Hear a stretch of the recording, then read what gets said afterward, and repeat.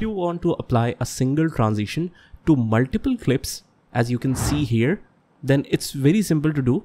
But first, let me show you what I have done and what I want to achieve.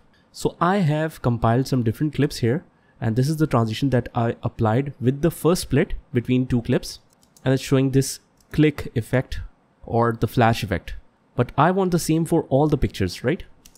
So what I'll do is just select any picture in the timeline and press Ctrl A first.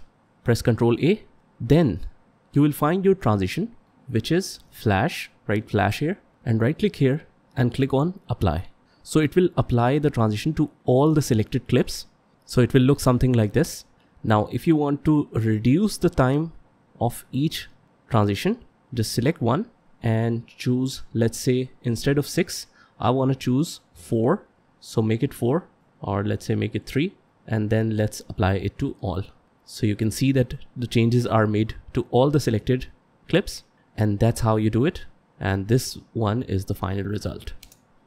So friends, that's it. I hope you liked the video, and if you did, hit the like button, subscribe to our channel and turn on the notification bell so that you can get notified of all the future videos. This is Saad signing off from today's video. Take care.